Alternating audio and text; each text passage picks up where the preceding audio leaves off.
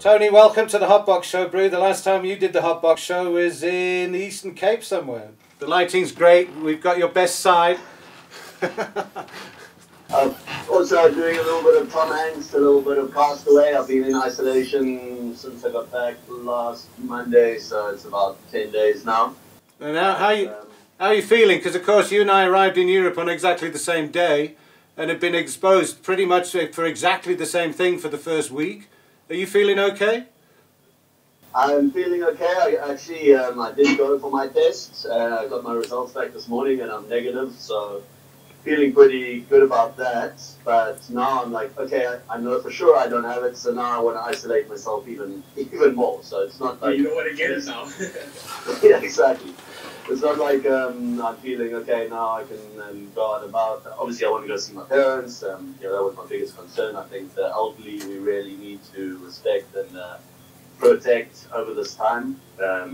Most of us who have a fairly strong immune system, even if we get it, we'll probably be okay, but we have to look after our elderly. And that's one of the crazy anomalies that I'm picked up on this thing. Apparently, no one under 9 has died yet, which is the opposite of most pneumonias. I never... I mean, mostly pneumonia takes like a lot of children every year, a couple of million, and then so far it's only taking the elderly, which is, again, something very, very strange. Indeed. So, Tony, do you think back to when we were at the United Nations together, and it was quite a petri dish of people. There was 180 nations, there was 1,000 people, and all of us are all over the world again now.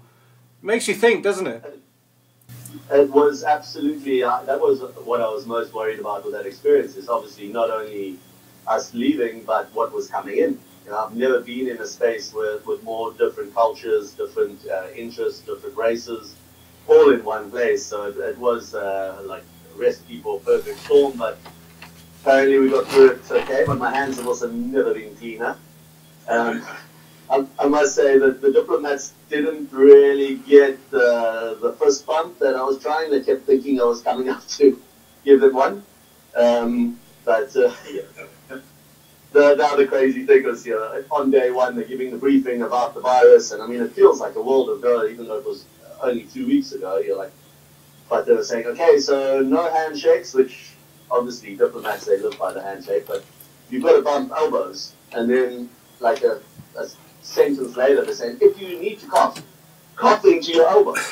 So I'm going, okay, well, now you're going to go snotty elbow with your cough or your sneeze and bump that against someone else who's now going to cough with. No one knew at that stage, and no one still knows how to handle this thing, what its impact is going to be, where we headed, and that's, I suppose, the deep insecurity of it all. But at least here in Africa, that's one thing we do deal with better than most, is insecurity. We haven't known where we're going as a country or continent for quite a while, so we're a little bit more resilient on that. I think the countries that have been living in a lack of security are really getting nailed hard, having their whole lifestyles changed and all of a sudden realizing that it is quite a dangerous world. Well, if you consider how many cases there were 3 weeks ago as we walked into Vienna, and nobody was thinking much about in Vienna at all, and now it's tenfold in Spain. It just goes on and on and on. It just gets exponential, and there's no reason to believe it's not going to do that everywhere at the moment. But what if, because we've got such amazing virologists, and were you tested on the way into Cape Town with a scanner thing at the airport? Yes, I had to stand on the X. Yeah. My body's right for any temperature. No, and then we had the same thing. Temperature. So yeah. But I mean, they weren't taking it that seriously. There was a bit of a giggle, like, have you been to Italy or Asia? No, haha, okay, you're free to go. Are you feeling okay? Yes, I'm feeling fine. You're free to go. But I think by now, I think the penny's dropped for everyone that we've got to take this thing really seriously. Yeah, the guy that there was only half the flight from Amsterdam, and there was no foreign nationals. It was all South Africans coming home. And when I got to the second thing, the second forehead laser beam thing, I said, good evening. He said, how are you? And I said, you tell me. We were delighted. We were delighted. It was so proactive because we hadn't been tested on any metal box anywhere. I must say, you know, like after the president's speech when it was, I think, Sunday night, and he said, please, everyone who's been in a high-risk country, because after I left you, I went down to a little town near the Italian border and had one day on the slopes. So I just took the opportunity to do that. But you know, they said anyone who's been in high-risk area go get tested. And I tried for about 6 hours on that Monday morning to get through to the hotline. Like sometimes getting to you are number one in the queue, and then nothing, like nada, never got through. Must have tried about 30, 40 times. Then when eventually I got hold of my well, I don't really have a doctor, as most don't really, but yeah, I got hold of a doctor who then told me where I can go for a private test. But then they put you, when I got there were 50 or 60 people in a waiting room, all waiting for the corona test. More at risk than I felt I was traveling. Sitting here, so I waited outside in the driveways, you know, sitting on the ground for 2 hours. And then it wasn't a nice experience. They shoved that swab so far up your nose, and I thought they were going to poke my eyeball out. And then it wasn't pleasant, so I don't recommend it unless you really want it. And yeah, there was a great interview on RTFN this week, a guy who had a mild form of it, and he just said, look, the best thing we can do is isolate ourselves, and unless you really think that you've been exposed, then go for the test, because the testing facilities, if that was a private testing facility that's charging 1,000 Rand a pop, can you imagine what's happening at the government one? So really leave it for those people who really need to know. And also other tests that people need for general, other diseases must all be being put on the back burner as well. So this is really going to put a huge weight on our healthcare system, which obviously is not the best. Well, that kind of begs the question. We all know that our favourite herb is some form of medicine. The least it can do is balance your immune system. Could there's got to be a silver lining somewhere, otherwise we're going to go mad. Even if you think of something different to fucking 5G masks. Let's not find out who to blame. Let's work on figuring out the future of it. Could you see a future of a really expedited industry to crank it up to fucking feed people? Is your soup kitchen still up and running? The soup kitchen is still up and running. We just ordered some, we're making some hemp seed oil based sanitizer, obviously with other actives in there and the ethanol as well. But we organized some gloves for them, and obviously the hemp seed oil, they're continuing to put that in the soup. But obviously Mama Mickey, she already feeds 250 people just off of donations. And every day now, what's going to happen with the amount of people that are losing their jobs, and most of our country lives on no work, no pay. Like everyone gets sent home for 4 weeks, they come out, they've spent their money, they're hungry, and there are no more jobs. And yeah, you're right, there is one industry that I really can believe can offer the opportunity to lift us out of that, and this obviously is the industrial cannabis and medical cannabis industry that is primed. So really, if we can start ramping that conversation up and changing the narrative towards, we need emergency legislation. Push it through now. Just give us a chance to show you what we can do. What we've been telling you all along, that this is the green economy, and also tie that in with the changes that we're seeing in the planet. If you look at the satellite shots of Wuhan and how clear the sky is just a month or two after since they've been on lockdown, and that the rivers, the canals in Venice are flowing clear for the first time in living memory, and all of these things that we're seeing we've been living really in a very, very negative way, and severely polluting ourselves and our planet. And here's a chance to push the hard reboot. It's going to be hard. The shutdown's going to be painful. But when we come out, we've got to be able to choose which software we want to reinstall and what new software we want to install. And I think the green economy that's offered by the hemp products, by medical cannabis, and by the industry that we know can help get everyone working again, get everyone into jobs that are sustainable, that are healthy, that don't have the amount of carbon or the amount of toxins that other industries that hopefully we'll leave behind after this have been flooding our systems with. I mean, that to me is a ray of hope, and I think we need to be pushing that solution even harder than we have up to now. The hemp seeds that you mentioned at the soup kitchen, are they imported in bags?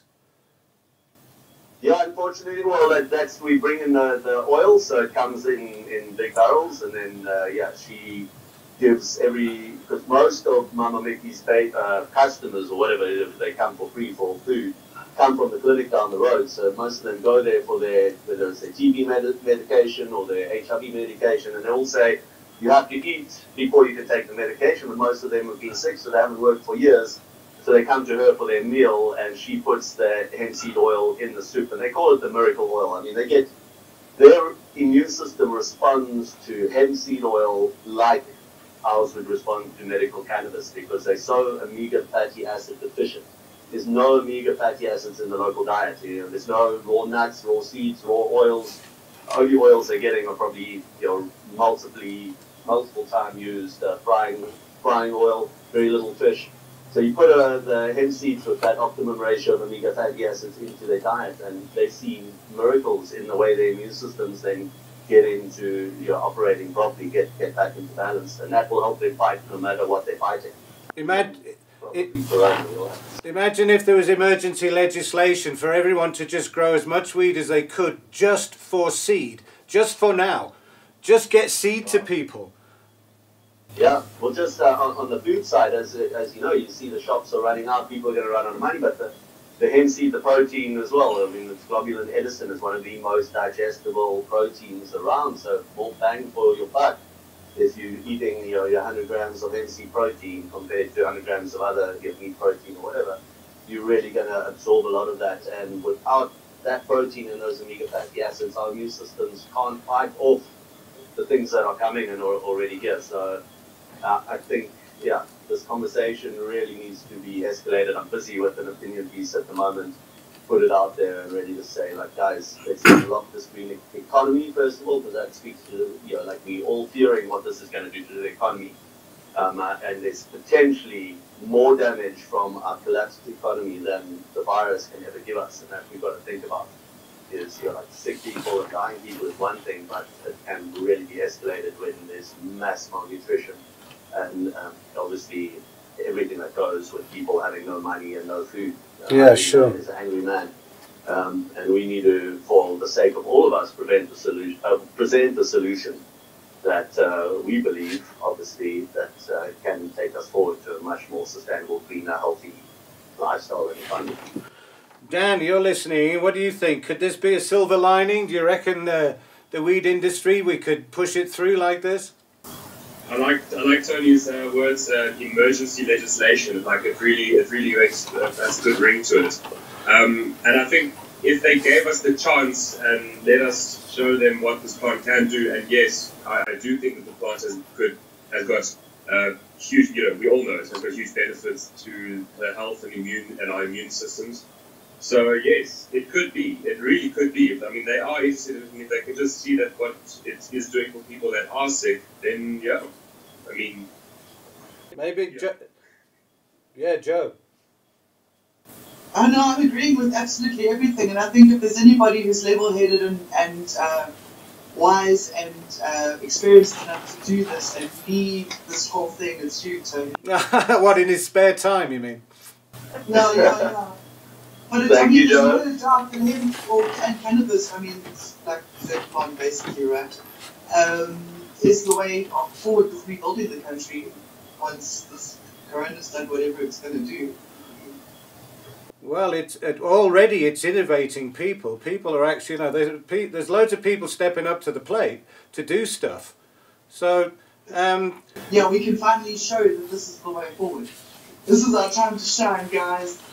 This is it, people. Let's, I mean, again, it's something we've been preaching for a long time, but I think with the push now for looking for solutions, the ears are going to be open, and, especially at the timing with the cannabis conversation already being there at the forefront, that, okay, let's give it a chance. You know, like, let's really give it a chance. And then it becomes all of our responsibilities to do it right. You know, like, to actually prove that we haven't been speaking cock, and we can work together, and we can collaborate, and we can build cooperative communities, and we can, you know, make a sustainable business and actually run proper businesses and be responsible citizens and share and all those good things that we've been preaching. That's going to be our challenge as the community to really look, okay, hold on, here's the opportunity. We've been given the green light, and now can we create the green economy? I've got it. There's a thread there from Chris J. He's listening in. He's talking about stopping an embargo on all of the imports, you know, like release everything from customs, release people's CBD, release, if you want to bring in seed in, just tell them how much, you know, let it happen, let the free up the trade, because if your soup kitchen is one and it's for TB patients, fuck's sake, dude, look what it could potentially happen to the TB ward in the next few weeks. I don't know, I try and stay level-headed about the whole thing, but we've already been to Europe and seen shit, the pair of us, you know. Well, this is the one thing that we aren't prepared for enough is what, you know, and it ties in with TB and Corona, is respirators.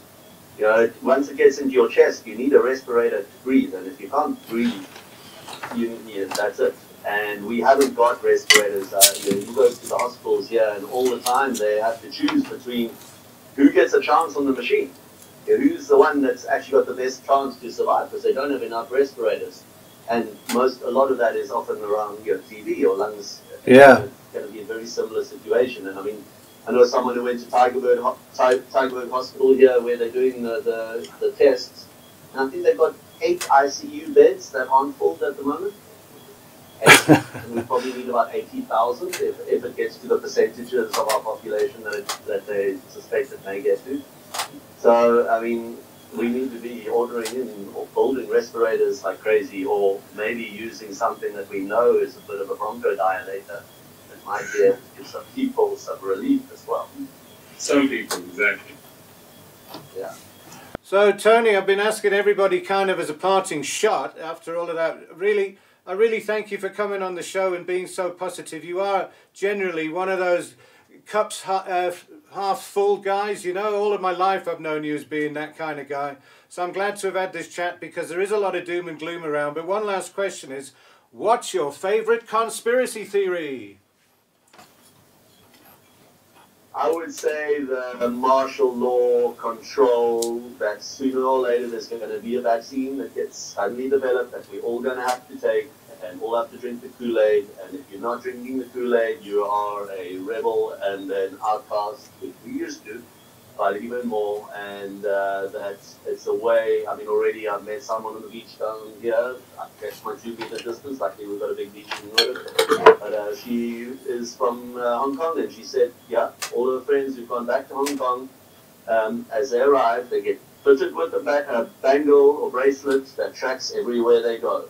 You know, so that this is some way of getting a new world order of control, more government, more Big Brother, more obey. You know, like it's whether it was created or not, the opportunity for those who want more global control and one world order, new world order, and all of that. This is the opportunity for them to step in and say, right, we all have to listen, we all have to be obedient citizens, and follow the rules, and if you break those rules, you are going away for a long time, which, again, we've had this hanging over us all our lives, but it seems to be next level, because probably it will be our fellow citizens that are pulling us out if we're not drinking that Kool-Aid. Well, I can see on the thread that somebody's Good to Grow SA says the vaccine is an implant. So there's people, you know, I ask it in a light-hearted way, because everything is stranger than fiction now. It's fucking out there what's going on, and we are used to trolling the internet because we're online so much, and we got to go through the shit, cutting through the chafe of cannabis, just the headlines of cannabis. So we're very used to actually sifting through the shit to get to what's going on. And absolutely everything that I hear is completely plausible at this point. Everything. It could all be true. It's like we're living in an episode of Black Mirror. It's really truth is stranger than fiction right now. The confusion, the fear, and all of that, it just, again, feeds into that agenda that someone can step up and take control. So the best thing I can say, again, is stay positive, try not to be fearful, be prepared, but don't panic. Really protect your elders, respect your elders, and keep sharing. Yeah, man. Don't let the isolation stop you from being part of your community. Let's help it.